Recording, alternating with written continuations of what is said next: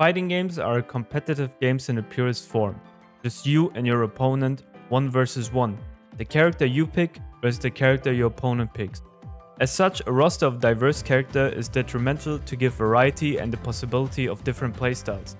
This makes balancing one of the most important aspects of the genre. Tekken 7 is one of the prime examples. A game that in its early stages was called one of the most balanced fighting game ever. Of course, there were characters that were considered stronger or weaker, but the gap between top and bottom was so close that a character that was considered the worst won the biggest tournament in the game. Panda. Really? But that changed over the course of time. Balance updates, system changes, and DLC characters shook up the game's balance for sometimes better or worse. The most infamous case of all, however, was the release of a certain character.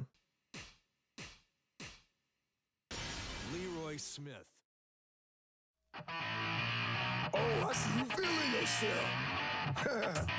That type of pride ain't good for your health. When Leroy was first revealed, the reception was overwhelmingly positive. Fans loved the design and the unique style of the character that other new additions to the game were lacking. This led to Leroy Smith being promoted more than any other character before. Perhaps the hype and expectations were the reason for what followed. When Leroy was eventually released, he was broken, absolutely overpowered.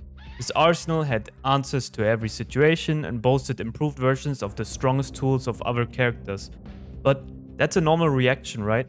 When something new is released, players quickly call it either absolutely trash or mind-bogglingly broken. There's no in between, and in due time, Leroy will be figured out too, right?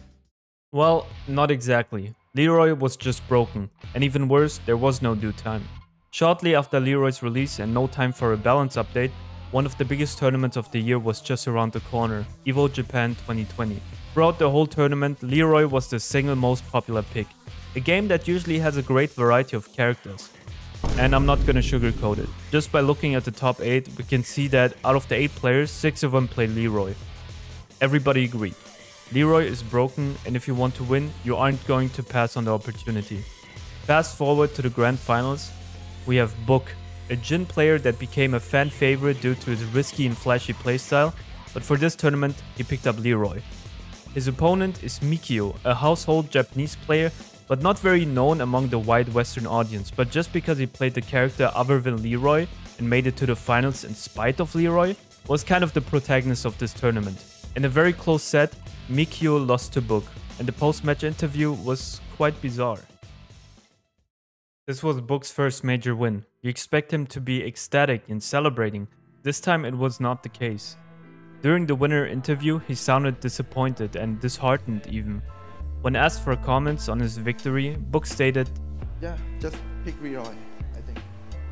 And hinted at his disappointment multiple times during this interview.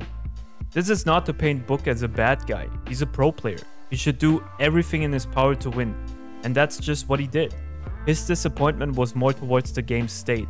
The whole tournament was looked at as a big failure of the balance team and fueled the anti-Leroy sentiment furthermore. While there was no certain answer how a character could be released in such a state, people theorized it was maybe to sell more DLCs. Maybe it was the high hopes this character received on reveal and the developers overcompensating, or really a combination of both. Eventually, Leroy was nerfed of course, and still remained a decent character. But what remained was his reputation and a level of disdain for the character that terrorized not only online ranked matches, but one of the biggest events of the year. Hopefully with the release of Tekken 8, players can reconnect to this character that initially seemed like a fan favorite.